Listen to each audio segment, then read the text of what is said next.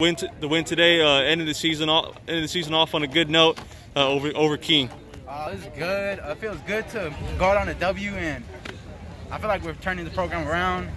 A lot of good things are happening. A lot of good things are about to happen on the off season. We're putting a lot of work, and we deserve this. I feel like, I don't know.